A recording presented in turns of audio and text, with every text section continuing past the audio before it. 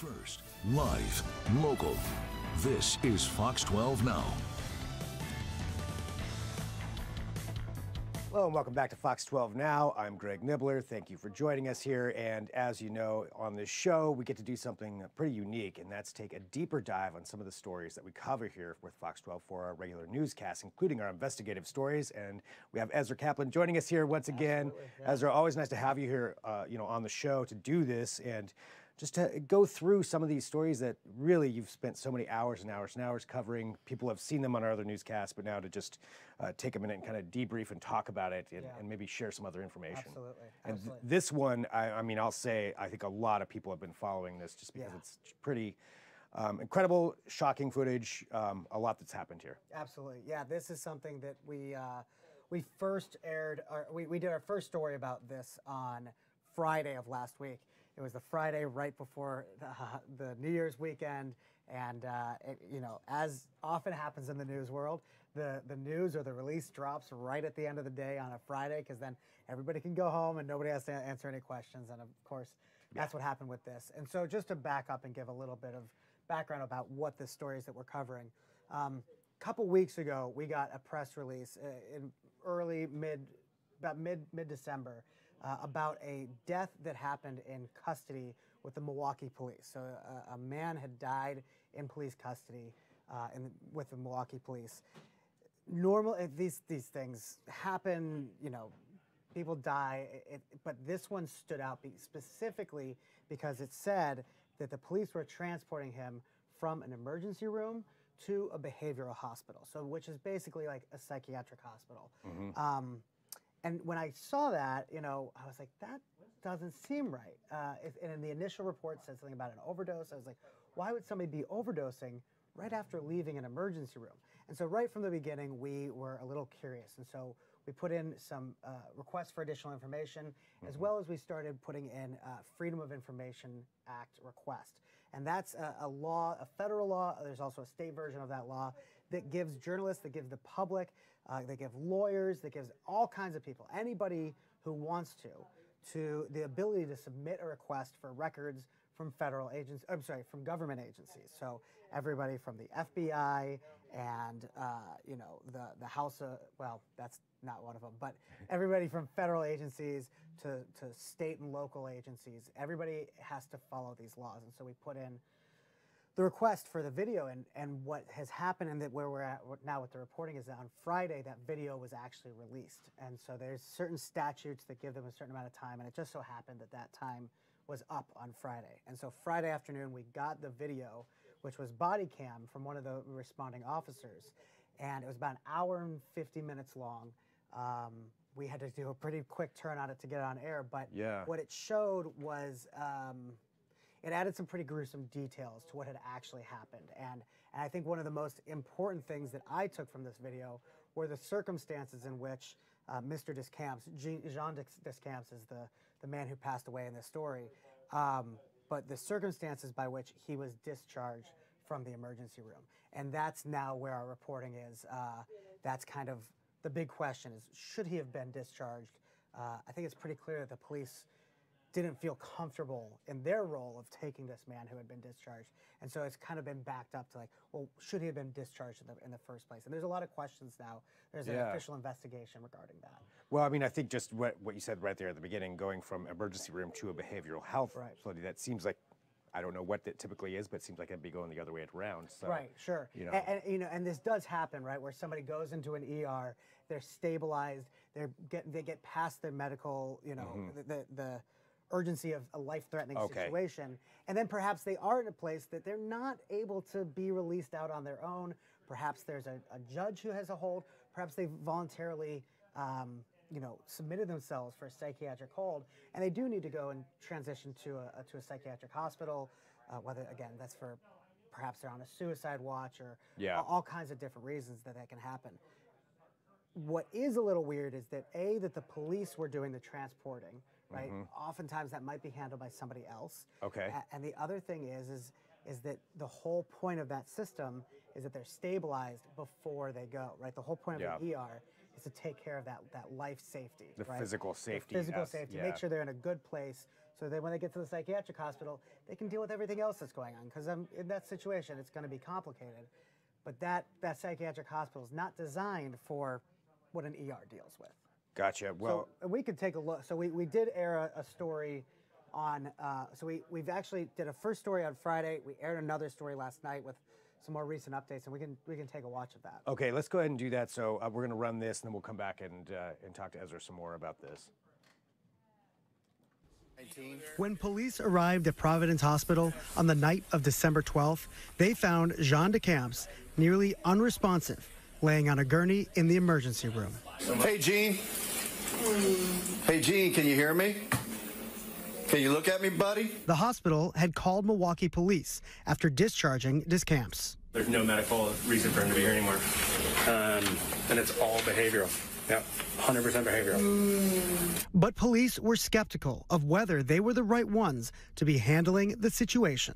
I don't think the jail's going to take him. It's not really a medical problem. It's malingering. It's not really a police problem. Yeah, it's not a police problem either. No, it's not. It's a community problem. The officers made the decision to transport DeCamps to the Unity Center for Behavioral Health. But when they arrived, they found him unresponsive and without a pulse. They took him out of the car and began CPR. But it was too late. DeCamps had died. In the minutes afterwards, officers could be heard expressing frustration with the situation. Providence, Milwaukie Prov was saying that as soon as they told him he was being discharged is when they said he started playing possum. We got there, we had my supervisor and 3 other cops there. We're all going, this is bull. And so the supervisor's like, take him back in the hospital. And they refused him. I mean, he's not verbal. He's not talking. He's got involuntary drool. And they're like, nope, there's nothing wrong with him. You guys did everything right. Under federal law, emergency rooms are required to treat and stabilize anyone who needs care, regardless of insurance or legal status. The Oregon Health Authority tells us that there is now an investigation underway, and that the hospital was notified that it was in an immediate jeopardy situation, which occurs when, quote, a hospital's noncompliance has placed the health and safety of care recipients at risk for serious injury, serious impairment, or death. The investigation has the potential to threaten Providence Milwaukee's ability to receive Medicare and Medicaid reimbursement for services if they are found to be out of compliance and fail to fix the situation. On Friday, Providence Milwaukie said in a statement, in this case, we fell short of our goal of providing safe, reliable, compassionate care to our patient. The Milwaukie police said in a statement, through our initial and ongoing review, we see every indication that our officers were trying to improve Mr. DeCamps' situation by getting him additional care and treatment. I mean, they use the words medically clear. He's medically fine. They're like, it's not medically fine. You know? It just pisses me off. That guy does not need to be dead right now.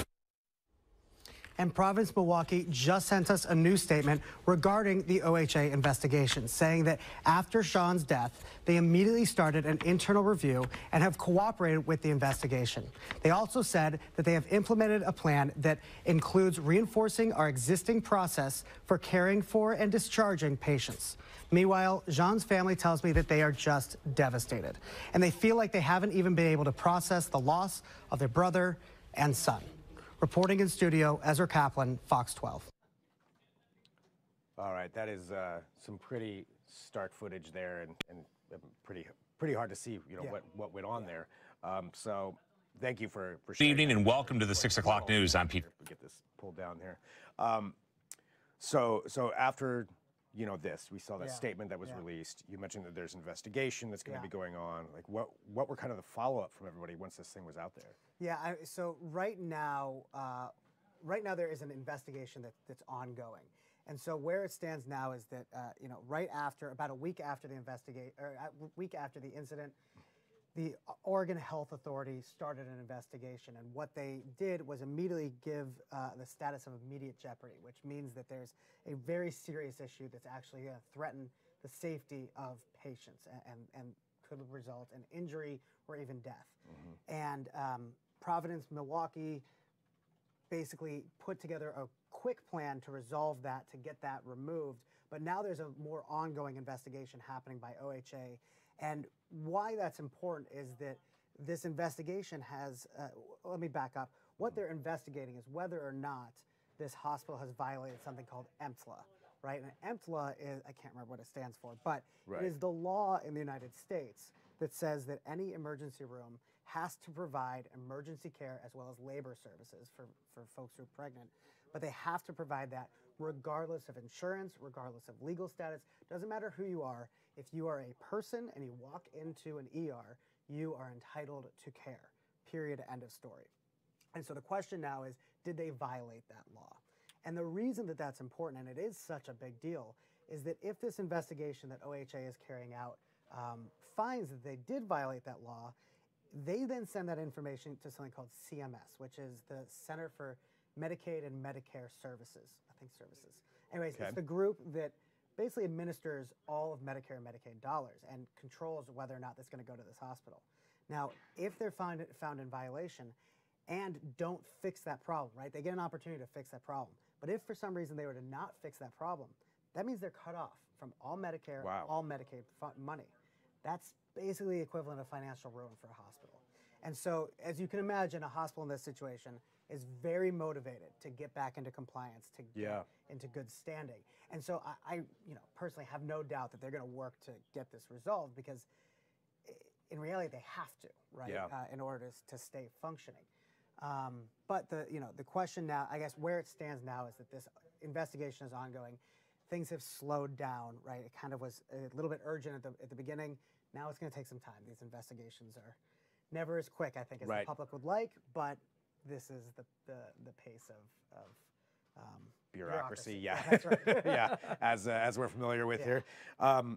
Quick question, just to clarify too. How long ago was that video taken? I know there's a statute of limitation or statute for when it came out, but so released. It was taken. So December 12th, the night of December 12th into the 13th is when the incident happened. So all that video was recorded on that night. So and then after, in terms of the statute or the timelines, the release, we got the information, I think it was about 14 days. I can't remember the exact number of days, but there's a certain number of days, and that was they pushed it up to that limit, and then it was out. That's right. Yes. Yeah, and then you got it. Wow. So that's a lot, as you mentioned there too. Just to clarify, everybody at home, that was, you said, over an hour. The entire footage that they sent us, it's about an hour and 50 minutes or so. Hour and 50 minutes. And okay. It started basically, if you watch the video, and I will say, again, it's very graphic video. You've seen parts of it here. The Milwaukie police actually did post the entire video, the same one that we got, on their own YouTube channel. And so it is out there to see. Again, strong warning, it is hard to watch. Absolutely. But it starts really as the officers are walking into the ER and go all the way through to the end. And what you heard in the piece there was a little bit of that debrief with, I believe, a healthcare provider at Unity Behavioral Center and one of the responding officers, and that's kind of where it ended. And so that whole timeline was just about 2 hours from when the officers arrived to when Mr. Discamps passed away, and then they had a debrief as well. I was just pulling this up just so I could take a look here. We've got a lot of people that are watching this, just some comments that are coming through. It's mostly comments. I'm not seeing a lot of questions, but if you did have questions. Got questions. We've been diving into this stuff feel free to drop those in. Mark making comments. Lynn says, I hope this man's family sues that place and shuts it down. So, interestingly about the lawsuit, so that law, that federal law, EMTLA, it lays out basically 3 penalties for violating EMTLA. The first one is financial, right? Strictly financial. There's a set amount of money to fine the hospital as well as the physician involved for each instance. And I don't have those off the top of my head, but they're like $100,000 or something. Okay. So that's the first thing. The second one is that it puts you in jeopardy with CMS. You could lose your Medicaid and Medicare funding. And that's the big one. That's the big one for the hospital as a business. Yeah. The third one is very clear in that it lays out that the victim or the victim's family has the right to civilly sue the hospital and anybody involved in this. And so that idea of suing the hospital, I think is I think a lot of people who understand some of the litigious nature of the country and also how justice is served this does seem like a situation where there could be a lawsuit. I've talked to the family, I've asked them about that. They weren't able to confirm whether or not they were doing anything either way. But that civil litigation, that seeking damages is written into the penalties for violating this EMTLA law. So certainly a possibility that they could pursue that. I mean, I would imagine they're still going through a lot of process as well. I mean, at the end of the day, they lost a lot. They did. And this was a guy who, I think we didn't show it in the video, but we have some pictures that we've used in previous reporting about this death, and it's really hard to watch because this guy has declined significantly in his health. He had a loving family. At one point, he was a big part of that family, but has, declined in terms of his own health to the point where you found him in the ER in his condition. But they're suffering, the loss of their brother, their son, but they're also, having to deal with a lot of public attention, and it's not something that they're really enjoying, of course. Right. But they told me that it makes it hard to grieve. It really makes it hard to process because there is so much public attention to this. And they're not necessarily upset about that public attention. In fact, his father told one of our reporters that he hopes that this can be a lesson. Yeah. And he hopes that there's something good that can come from this. But at the end of the day, they still lost their loved one. And that's horrible no matter what the horrible. circumstances It's absolutely are. horrible. Yeah. Well, Ezra, thank you very much, for joining us. Anything else that you think anybody should know about this? Or no, we're going to stay we've covered a lot. Yeah, we're going to stay on this story. We are looking at, I think one of the things that was interesting in there is, and you heard in the package, there's an exchange between one of the officers and some of the healthcare providers where the healthcare providers are saying this isn't a medical problem. The officer says, well, it's not a police problem. And then somebody else says it's a community problem.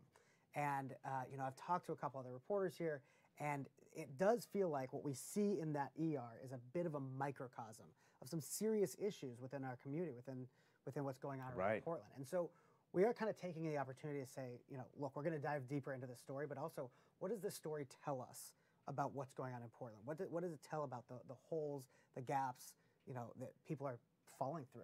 Yeah. And so, I'm not sure where the reporting is going to take us, but we're definitely staying on it. I think that's a very good point, just a reflection of a lot of issues that are happening within this community as a whole. I mean, and beyond just here, but yeah, certainly a lot to figure out there. So thank you, for your reporting and for sharing all that and going through that. And thanks to everybody who's joining in too. Again, this is part of what we get to do here. If this is your first time watching, this is called Fox 12 Now. It's our live streaming show where, we get to, it's a little bit more casual than some of our other shows in that we can have a conversation about this and go a little bit deeper into it. And that's why we have these deeper dives with reporters like Ezra joining us and our investigative team. If you see something on our news, though, whether it's on the site or on our news shows, something that you would like to find out more about, or you think that would be worthy of a deeper dive, or you want to maybe we get the reporter on, feel free to send in an email. That's fox12now@kptv.com, fox12now@kptv.com, and I can see if I can make that happen. And then also just to bring this up as well for investigative pieces, which I know we've got the team, they're always working on something, but certainly I know that tips from the community as a whole is pretty important. Absolutely. We are always looking for tips. Head over to the website and you can fill out a form there. We get all the tips. We look at all the tips. We try to respond to as many as possible. And there's a lot going on that we could not know unless somebody like you let us know. So no, those will be seen if you send those in. So those absolutely will be looked at. So feel free to do that as well. That's it for right now. If you want to follow up with this story, we do have, of course, the reporting at kptv.com for the Fox 12 Oregon website. And thank you for joining us. For Fox 12 Now, we'll probably sign off for the day unless there's breaking news. You can come right back here to where we're at. Otherwise, our 4 p.m. news will take over as usual. So thanks for joining us. I'm Greg Nibbler. This is Fox 12 Now.